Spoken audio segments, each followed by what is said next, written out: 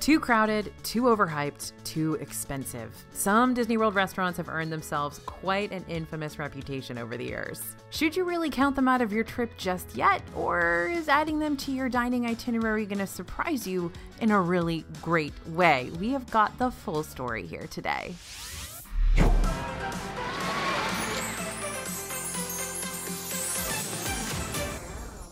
Hey everybody, it's AJ for Disney Food Blog. So Disney World is just as well known for their restaurants as they are for their rides, believe it or not. And while we do have a list of favorites that we love to hype up over and over again on this channel, there are also restaurants we've warned y'all to steer clear of, either because there's too much hype around them, or because they've gone downhill, or even because, plain and simple, the food just doesn't hold a candle to so many other awesome Disney World restaurants. But today we're going to round out the story a little bit.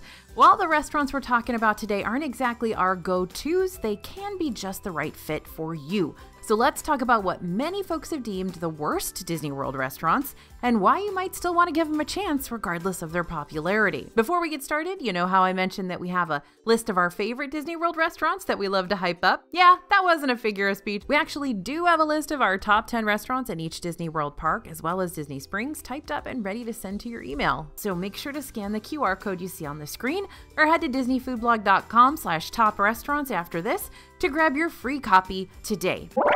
All right, let's dive into those worst restaurants. We are going to start with one that's actually kind of hard to get a reservation for, Oga's Cantina over in Galaxy's Edge. This is a little, somewhat discreet spaceport bar where their intergalactic spirits are plentiful and the Star Wars world building is impressive. Oga's Cantina has been a hotspot location for lots of guests since it first opened back in 2019, but even though reservations can sometimes be hard to come by for this one, it doesn't mean it's not without its downfalls.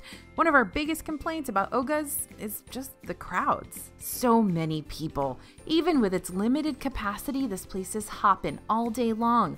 More often than not, you're not going to be seated in this lounge. Instead, you're going to be led directly to the bar or to some standing table where there's standing room only, and probably a bunch of other people at the same table, and you'll have to enjoy your cocktails and mocktails while shoulder to shoulder with strangers. But you're not going to be standing for too terribly long because Oga's isn't a place you're going to be allowed to linger for the rest of the afternoon. In order to accommodate as many guests as possible, they do have a policy that you can hang out for 45 minutes and then peace out so that they can make way for another group. That being said, rarely are you ever going to want to hang out in here longer than 45 minutes because things can get pretty claustrophobic real quick. So that 45-minute mark is a good amount of time to drink a spirit or two while getting a good look at the place, which, regardless of how busy it may be, is still really impressive to check out because you got to go say hi to DJ Rex. He's working so hard over there in the corner of the room, pumping up the party. And while many of Disney's lounges and bars do have cocktails made on the spot upon your arrival, guaranteeing that they're fresh and maybe even modified to be exactly what you want, Oga's Cantina has such a quick turnaround that all the cocktails are pre-made. But pre-made doesn't mean they're bad. Oga's actually has some of the most unique cocktails on property, with fun drinks like the Bespin Fizz with its cloudy, glittery swirl, the Bloody Rancor with its Rancor Bone, aka a bone-shaped meringue, and the all-too-popular Fuzzy Tauntaun with a buzz button foam that makes your lips go numb for a second, which is a really fun sensation that's pretty wild to try at least once. They've also got a lot of fun mocktails to try too, like the Blue Bantha with a vanilla butter sugar cookie on top and the Carbon Freeze with green apple popping pearls. But because these are pre-made drinks, means there's not a whole lot of changes you can make to them, if any. What you order is pretty much what you get, so for the most part, you're not going to be able to ask for a drink to be made minus a certain ingredient because it's already pre-mixed to include that ingredient. Now, the biggest downfall for Oga's is definitely their food selection, because it's nearly non-existent. Again, several Disney World lounges have pretty expansive menus with lounge bites and appetizers, maybe even full-on entrees for you to choose from. You know about those, we talk about them over and over again, but at Oga's you can get Batu Bits, which is like a spacey trail mix, or the Hapabor Sampler Platter, which is their version of a charcuterie board, and that's it, unless you count that Jell-O shot as food and not a drink. Now, the Hapabor Sampler Platter may sound promising at first, and it's definitely better than it used to be thanks to a few meat and cheese updates that have been made to it just recently, but it's definitely not going to be the best charcuterie you'll have in the parks.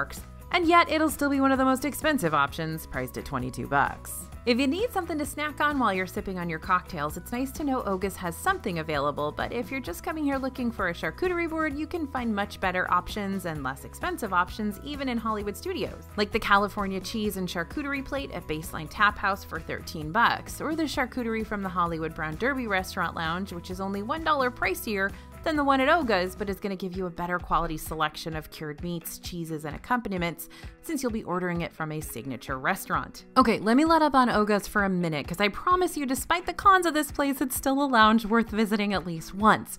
First of all, reservations aren't as hard to snag for Oga's as they used to be, especially if you avoid booking around the middle of the day when people are trying to escape the heat, even if just for 45 minutes. The cast members here also put on an incredible show. I've had a lot of fun conversations with my spaceport bartenders, which is impressive considering they're always kept super busy, but still manage to find the time to keep their guests immersed in this realm through witty banter and lots of Batuan lore. And here's a fun little tip for you. If you book a reservation toward the end of the night, as in the last time slot available, then when it's time for you to head out, you'll be exiting the park after it's closed, giving you the chance to walk through and maybe take a few super quick pictures of an empty Galaxy's Edge before you head out. And let me tell you, it is stunning. So at the end of the day, Oga's Cantina is one of those places you don't want to skip out on if you're a Star Wars fan, because the upbeat vibes are fun and the cocktails are memorable. But don't be booking a reservation here if you absolutely hate being shoulder to shoulder with other guests in an already cramped area, and or if you're trying to look for something substantial to eat. Oh, Tony's Town Square. You knew this was going to be on this video, right? I want to love Tony's Town Square in Magic Kingdom. I really, really want to love it because it's the only attraction throughout the parks that's themed around Lady and the Tramp, and I love that about it. But good theming doesn't overpower mediocre food, and Tony's Town Square can feel like a much more expensive version of Olive Garden with more salt, lots more salt, and to be honest, not as good food. And yet, while Tony's isn't going to hook you up with that all-you-can-eat pasta, salad, and breadsticks, it can still give you that hearty Italian-inspired fix you might have a hankering for during your Magic Kingdom day. And if that's what your family is really in the mood for, then Tony's will give you the satisfying basic Italian grub like spaghetti and fettuccine and shrimp scampi and chicken parmigiana. Oh, and I will admit that I absolutely adore eating the garlic bread for the table here, which is a toasted ciabatta with roasted garlic butter and Parmesan fonduta. While it might not be a free bread service, it's a bread service that could become the star of your entire meal. The bread is heavy on the garlic, not a problem for us, and the sauce is like a creamy Parmesan Alfredo sauce. Seriously, I could skip the entrees entirely and just stuff myself silly with the garlic bread. And maybe I will. After all, the menu is a la carte at Tony's, so if you just want to grab an appetizer as your full meal, you can do that, instead of being forced to pay for another appetizer, an entree, and dessert, like you'd have to over at other Magic Kingdom table service restaurants like Be Our Guest Restaurant and Cinderella's Royal Table. Plus, reservations are relatively easy to make here, even as a last-minute option, so if you don't make any advanced dining reservations for your Magic Kingdom day, but then decide you would really like to sit down and catch a break and get off your feet for a bit, you can check out the My Disney Experience app, tap on the dining tip board, and make a reservation for later on in the day over at Tony's. Plus, if you do make a reservation here, try requesting a seat outside if it's not ungodly hot. While outdoor seating isn't always available upon request, it's nice to sit on the restaurant's patio where there are tables available, since it'll give you a nice view of Main Street USA, which is great for people and parade watching. And plus, if you time your Tony's visit just right, you might even be able to catch that Festival of Fantasy parade from your outdoor seat, which is kind of an ultra memorable experience. And my favorite time to sit outside at Tony's is on Halloween party nights, because, you know, people can come in with their Halloween party ticket at 4 o'clock, which means you can sit there and watch all the awesome costumes come in. It's really, really fun people watching. Next up is Coral Reef Restaurant in Epcot, which is kind of confusing because we love it and we don't love it all at the same time. Coral Reef is very much a hit or miss table service restaurant. The prices for it seem to be going up, but the quality doesn't budge.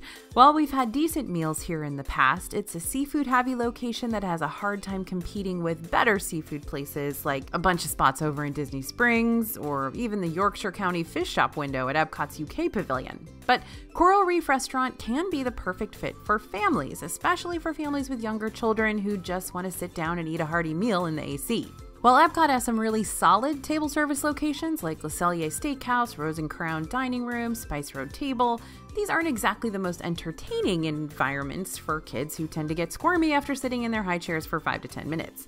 However, Coral Reef Restaurant provides guests of all ages with endless entertainment because the main dining room is made up of a massive tank filled with all kinds of sea creatures, like thousands of them. So during your meal, you could see sharks and sea turtles and rays and maybe even divers getting ready to feed all of our fishy friends. And better yet, if you're interested in learning more about the creatures you see in these massive tanks, you can scan the QR code on your menu, which is going to lead you to a Coral Reef Restaurant spotting guide. This guide is filled with information on various creatures and is another great way for families to pass the time while waiting for their food. While the entrees here are mostly subpar, the entertainment is immense, literally and figuratively. Not to mention there are a few stellar appetizers and desserts and cocktail options on the menu that might help make up for the just okay mains, including the clam chowder, the Jack Daniel's mousse, the pink London spritzer made with Lyre's pink London spirit, grapefruit soda, pomegranate green tea, lime, and mint. Poor Pecos Bill. Pecos Bill Tall Tale Inn and Cafe over at Magic Kingdom has won us over and lost us and won us over again and lost us again. This is an up and down roller coaster ride relationship with this restaurant. Currently speaking, we're just not the biggest fans of this quick service for several reasons. The biggest change and most dramatic loss at Pecos Bill has definitely been the removal of that toppings bar. Years ago, the toppings bar included stuff like peppers and pickles, salsa, sauteed mushrooms, shredded cheese, lettuce, sliced tomatoes, even plastic cheese, plus many, many more fun and fresh options to help customize your entrees. Even an okay dish at Pecos Bill could turn into a top-notch one when you covered it in enough toppings. But after the pandemic, toppings bars became a thing of the past. Now, the former toppings bar is home to prepackaged basics like sugar, salt, and other items. No more salsa, no more pico, no more corn, definitely no more guacamole, just the ho-hum stuff. That being said, you can still add select toppings upon request when making your order. For instance, when you're placing a mobile order, you can ask for things like lettuce or sour cream or salsa and other items depending on what you're getting. Still no free guac though. The toppings aren't nearly as extensive as they once were, but at least it's something. So how would I best describe the Pecos Bill we know and eat at today? It's kind of like a Disney-fied Taco Bell, like nachos, tacos, rice bowls. Now, there used to be some more unique items on the menu, like onion ring baskets and taco salads, chili cheese fries, chicken enchilada soup, and sopapillas. There was even once a Nachos Rio Grande challenge on a secret menu where you could order a massive gargantuan plate of nachos for $90, and that $90 would not only be more than enough food to feed your whole family, but you'd also get a table that had been all dolled up with pictures of your drinks of choice and a processional with cowbells and cheers. Once you conquered the challenge, you were treated to a fun ceremony featuring the Pecos to the West, an official certificate, cowboy hats, and sheriff badges. Sadly, this fun show ended in 2017 and nothing really replaced it. Don't get me wrong, I don't hate Pecos Bill. It's still a good option for those looking for an affordable quick meal with familiar flavors inside Magic Kingdom. Plus, the seating area is absolutely huge, so there's always some place to sit. And hey, a taco trio for $11, that's pretty reasonable in a Disney park. But it's no longer a quick service we get excited to visit. It's more like a place that'll get the job done and get you fed on a budget, but isn't going to be super duper memorable by any means. Then again, if you get that $1 queso, you can automatically improve any of these mid-tier meals because according to the AJ laws of food, cheese can fix pretty much anything. So you can run, but you can't hide from Starbucks, not even in Disney World. Each Disney World park has a location that serves your classic Starbucks items. At Hollywood Studios, it's Trolley Car Cafe. At Animal Kingdom, it's Creature Comforts. At Magic Kingdom, it's Main Street Bakery. And at Epcot, it's Connections Cafe. If you've been following this channel for a while now, then you already know my thoughts about grabbing Starbucks in the parks. These locations can be major time sucks at the very start of your day because so many guests gravitate toward them first before hitting up any other rides. So you can wind up missing some of the shortest queues of the day just because you're standing in line for a vanilla latte that you could get back home. That being said, I'm not telling you to avoid it completely, because even though the majority of their menus are made up of the familiar stuff, they also have some exclusive treats specific to each location sometimes. For example, in the past, Trolley Car Cafe has offered up some of our favorite cupcakes like the Earl Grey cupcake and the Butterfinger chocolate peanut butter crunch cupcake. These switch up often, so you'll have to check and see what's going to be available during your next visit. At Creature Comforts, the limited time pastries have also dressed to impress on multiple occasions. Just this past year, we got to try the It's Tough to Be a Bug brownie with the cutest ice missing we've ever witnessed, aka Heimlich the caterpillar with his big old bug eyes and squishy body. And if we hadn't stopped by Creature Comforts during our day at Animal Kingdom, we would have missed out on this fudgy beauty entirely because that was the only place you could get him. At Main Street Bakery, we've gotten to chow down on tons of exclusive desserts, plus a full-on chicken strip club entree that's created a rather satisfying lunch during our Magic Kingdom day for just around $11. And at Connections Cafe, you're going to stumble into those Liege waffles. Liege waffles themed around current Epcot festivals and holidays, just lots of Liege waffles. Like I said, the Starbucks locations aren't something you're going to want to turn away from and never look back, because they could be offering a fun and unique treat that you don't want to miss. Just be careful not to make these bakeries the first spot you hit up in the morning, otherwise you might find yourself waiting for a snack and drink just as long, if not longer, than you'd have to wait for some of those park rides. Instead of hitting up Starbucks in the morning for your Java fix, try one of the Joffrey's kiosks or search and see if one of the quick services inside the park has hot coffees and cold brews available for purchase first thing in the morning. These quick services will not only have much shorter lines at the start of the day, but they'll also have the mobile order option available via the My Disney Experience app, which the Starbucks locations are lacking inside the parks. Thunderstorms, dinosaurs, and talking trees. You'd think Rainforest Cafe and T-Rex would be top priority restaurants for your next trip, just based off their dining rooms alone. But there are lots of reasons why we tend to put these two restaurants at the bottom of our priority list each time we visit. For starters, Rainforest Cafe and T-Rex are part of a chain of restaurants owned by Landry's, and while T-Rex has dwindled down its locations over the years, Rainforest has over 20 other stores across the US, with one location in Canada too, so it's not exactly the most unique experience to the Disney World area. However, this could also play in your favor if you're part of the Landry's Select Club loyalty program, which is going to allow you to spend and use rewards at Landry's owned locations, including our Rainforest and Prehistoric friends over there. You may want to check out this program before your trip, just in case you can get a meal at Rainforest or T-Rex for a discounted price, or potentially get priority seating through that Landry's Select Club situation. Then there's the food quality we need to talk about, which I'd put on the same level as like an Applebee's or Chili's. But these Disney locations are going to have way pricier food, since what you're really paying for here is the experience. And finally, while these restaurants are a ton of fun for lots of kids, some kids might find them to be intimidating. They can get very loud, and you could also be seated right next to an animal that's 4 times your size. So as immersive as these dining experiences can be, they can also be a little too immersive for some, leading to an overstimulating meal. And yet, even though these restaurants can be kitschy and expensive and noisy, they can still be a really good time. It's like the quintessential tourist trap experience, which might be just the vibe you're looking for. Not only that, but despite the basic entrees and apps available on the menu that aren't mind-blowing or anything, the menus are, at very least, expansive, so there's plenty of different options to satisfy a lot of different preferences. At the end of the day, it just depends on what your group is going to get a kick out of, and if an okay meal is worth it for some thunderstorms and dino-rific interactions, then great. Not to mention, while I'm not always the biggest fan of Disney World's table service desserts, the sparkling volcano brownie dessert at Rainforest Cafe or the chocolate extinction at T-Rex are crowd pleasers and can serve up to 4 or more folks in your party. They're basic, but they're good. Now, some folks love those restaurants where music is popping and the conversations get loud, but I am not a huge fan personally of some of those, and if you aren't either, then you'll probably agree with me in my thoughts about STK Orlando and Planet Hollywood inside Disney Springs. STK Orlando is another chain restaurant that's basically a modern twist on a traditional American steakhouse. Meanwhile, Planet Hollywood is that large dome you're going to see over on the west side of the shopping district with multiple dining room levels that each have tons and tons and tons of movie memorabilia, like legit stuff, the real stuff. And hey, those descriptions might have been enough to sell you on both places. STK turns more into a party scene as the evening progresses, where the lights are turned down and the music is turned up and dancing is encouraged. And then there's Planet Hollywood, which feels like walking through a museum just made for all the cinephiles out there. But for me, both of these restaurants have 2 key downfalls. First, they're way too loud. Okay, so STK is actually not as loud during lunchtime, but once it switches over to that club-like setting for dinner, it's like you gotta scream to hear the people sitting right next to you. And as far as Planet Hollywood goes, it's just loud all the time, constantly. I've never been when it wasn't loud. Not a great place to take the little ones in your group, especially if you're hoping they'll take a quick nap during your meal. And secondly, the high-priced menus at both locations are a little overzealous. STK is a signature restaurant location, meaning if you're going to be using the Disney Dining Plan next year, this restaurant will require you to use 2 of your table service credits. 2! Sure, the food's pretty good, but if you're trying to pick someplace nice to dine with your Disney dining plan inside Disney Springs, you've still got options like Morimoto Asia and the Boathouse and Haleo to choose from.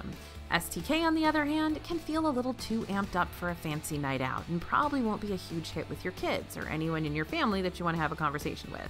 Now, to be fair though, the food is really good. I know I already said that, but it is. It's good steak. Planet Hollywood may not be a signature restaurant, but the prices are still pretty steep for the quality you're served here, which is like TGI Fridays kind of food. I get it, the title of this video is the worst places you should still try, so let's get to the why we should still try this part. Here's my advice to you. If you're gonna eat at STK, don't choose dinner and don't choose the main dining room. Instead, go to the STK lounge during their social hour, because you're gonna be able to order so many different lounge bites straight from the STK kitchen for a way cheaper price point. Also, you can ask to sit up on the second level. They've got a great kind of outdoor rooftop bar up there. Now, if you do decide on the lounge, you can get things like Wagyu meatballs for $6, short rib quesadillas for $6, STK and frites for $9. This is literally the cheapest you're gonna see STK. Just to put it in perspective for you, even a side of mac and cheese during lunch and dinner can be $19, just for a little side of macaroni. So if you wanna check STK Orlando off your bucket list, just to say you did it, social hour could actually make this normally high-end place worth your time and money. As for Hollywood, while the eats here aren't gonna be mind-blowingly spectacular, it's not a bad option if you're trying to cater to a lot of different palates. The Planet Hollywood menu is very expansive, with options as light as spinach and berry salads or as hearty as the bacon mac and cheese burger. Not to mention, if you just wanted to make reservations to see all the movie props, but you didn't want to eat a full meal here, you can always get some appetizers to split amongst your group and call it good, since Planet Hollywood is a la carte, meaning you can eat however you want without worrying about any prefix menu. You may even want to go with the High Roller Sampler, which will hook you up with the world-famous Chicken Crunch chicken tenders, Texas tostadas, buffalo wings, 5-cheese dip, and fried jumbo shrimp. This sampler is big enough to split among a family of 4, and the price is around $43. Oh, it also comes out in a serving mechanism that's shaped like a Ferris wheel, which is a whole bunch of fun for the kids. All right, it's time to talk about puffy pizza. You know we love it, except we love to hate it. Pizzafari and Animal Kingdom and Pizza Rizzo and Hollywood Studios both have something in common. They sell that puffy personal pizza you love to hate or hate to love. In the last point, I mentioned that there are several steakhouses in Disney World, with some being more worthy of your time and money than others, and the same thing can be said about Disney's pizza. There are a plethora of pizza places around the Disney scene, and some of those places have high-quality pizza that you're going to be dreaming about long after you take that last cheesy bite. Pizzafari and Pizza Rizzo, though, not those kinds of pizza places. The kind of pizza served here is like 10% sauce, 5% cheese, 5% toppings, 30% grease, and 50% dough. And that altogether actually does make 100% mediocre pizza. And yet, I can't help myself. I root for these little quick service pizza places anyways. Not only do they both have fun dining room themes, with Pizzafari featuring multiple areas with colorful animal murals and Pizza Rizzo being inspired by the beloved Muppets crew, but those pizzas are still probably going to be well loved by your kids. After all, it's still bread, sauce, and cheese, so even if it's not the highest quality pizza you're gonna find, it's pizza! And it's more affordable pizza at that, with a kid's pepperoni pizza priced at around $8 and adult pizzas at about $11 to $12. So if you're looking for something fast and easy that you know your picky eaters are gonna enjoy, Pizzafari and Pizza Rizzo could still be your go-to options.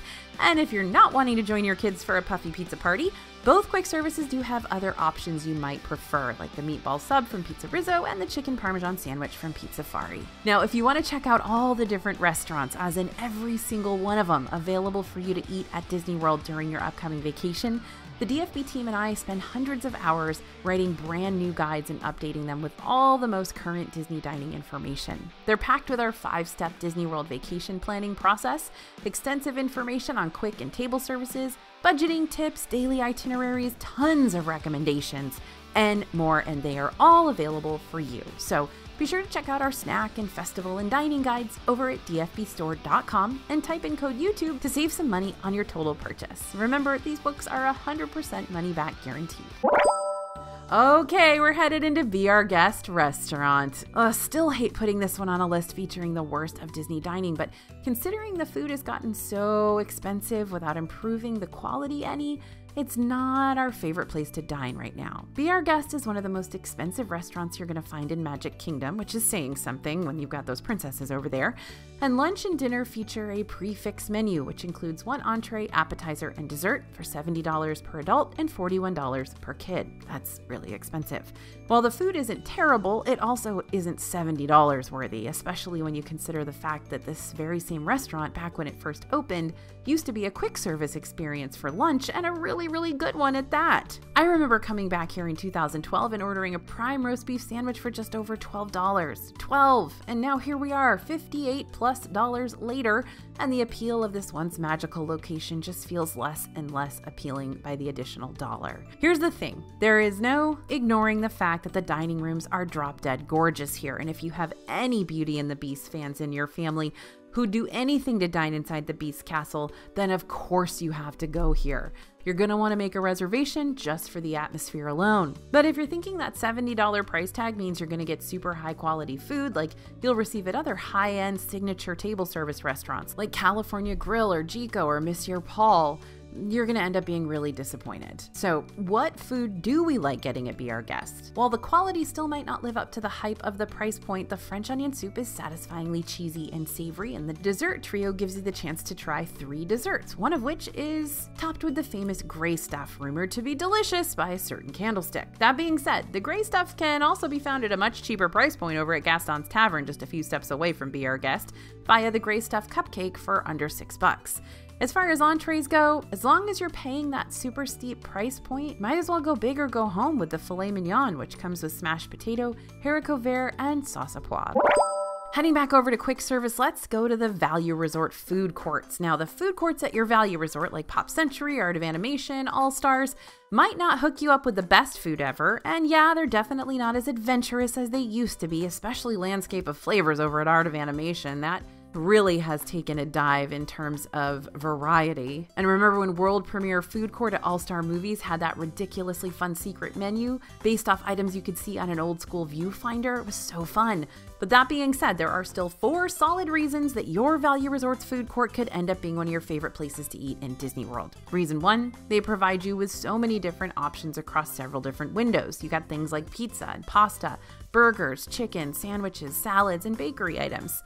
They even serve up select seasonal offerings to spice up their menus and cater to the more adventurous eaters in your party. Reason 2, they stay open pretty late, so even if you didn't get a chance to have dinner at the park before closing time, the food courts are open till 11 p.m. So late night eaters, you can get something too. Reason 3, they're open for breakfast, lunch, and dinner, and they even have tacho breakfast bowls now, which are tater tots topped with scrambled eggs and cheddar, sausage gravy, and bacon. That's delicious. And reason 4, entree prices are going to be more reasonable than other Disney restaurants out there, with adult meals typically costing around $10 to $13 and kids meals around $7 to $9. Am I saying these food courts are worth going out of your way to try? No, but they are worth taking advantage of if you're already staying as a guest at one of these resorts.